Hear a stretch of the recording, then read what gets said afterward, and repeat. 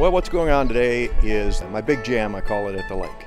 Like every year around this time, Jack has his annual Lake Jam Guitar Fest. That's what I'm doing out here.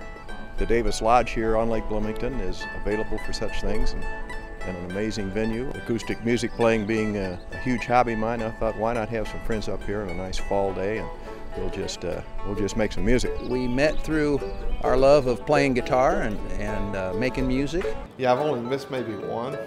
That's how I know Jack, from playing music. This is my second time out here.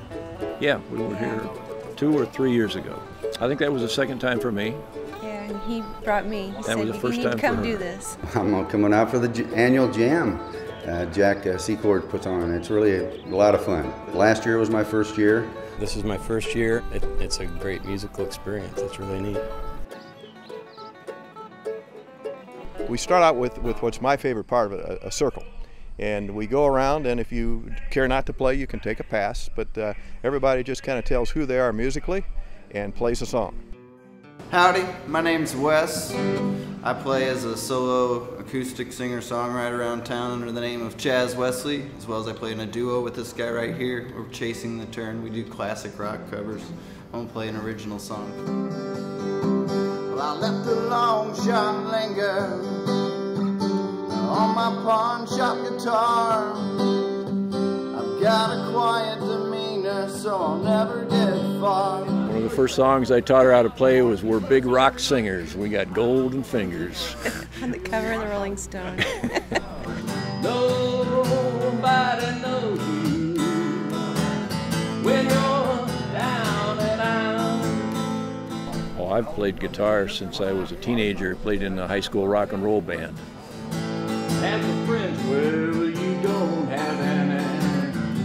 When you finally get back on your feet again, everybody wants to be your... It was cool. Yeah, it was cool. I played clarinet in a band, and that wasn't so cool, so I thought, yeah, I need to get a guitar. Nobody knows you when you're down and out. We play at church together a lot. We played at church every Sunday morning. When you're down and out, in your pocket, not one penny. As for friends, well, you don't have any.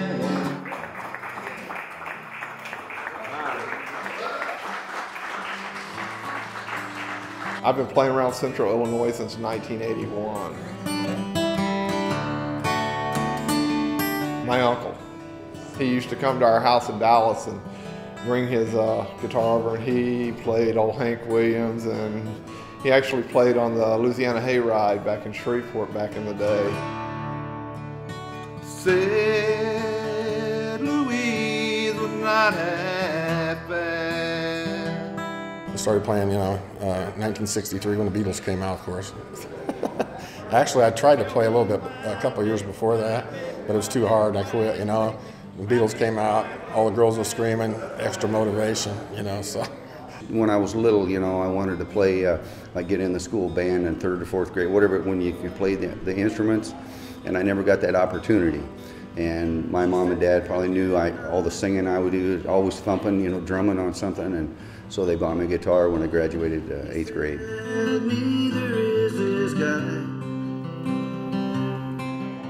Come from a musical family and musical background. Our church was always 4-part harmony, a cappella, and just always loved music, and guitar was a good outlet for that.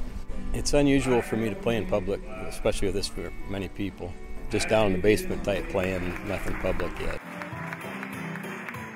This is called a cajon, and it's a Spanish instrument. Actually South American, it's Spanish titled, and cajon is Spanish for box. It can really emulate a drum set in both bass drum and snare drum, as well as adding some tom sounds in if you get creative with your foot.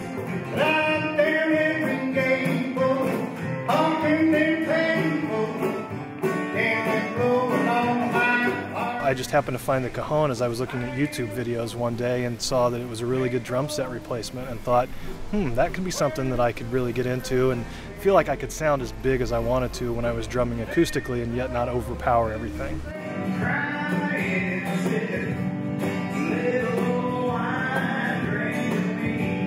I just love coming out here because get to see a lot of people that I've met through music and be exposed to a lot of different styles of music and talk with people that love acoustic music the way I do. I was in Amsterdam and came back to the youth hostel. There was college-aged student sitting over on a bunk bed and pulled out a guitar and played a Neil Young song, and I thought, wow, real people can do this. And I made a vow that as soon as I got back home, I would get a guitar and learn how to do that. I play out as a duo with my friend Jim Bass, calling ourselves Austin Found, since we connected with a shared passion for Texas singer-songwriter music. I play every Thursday at Potbelly's and have a blast doing my solo thing. And there are open mics around, and I pursue the hobby. Yes, I'm blue. I got a ukulele when I was in the 6th grade and taught myself to play that. And then, like Waylon Jennings, I got my first guitar when I was 14, a Silvertone.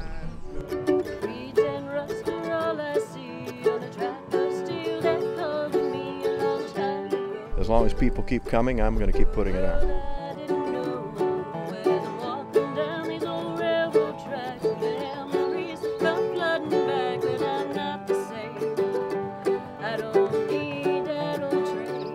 It's an open invitation to come and bring your friends, and again, it's a great way to meet new people through the great hobby of music.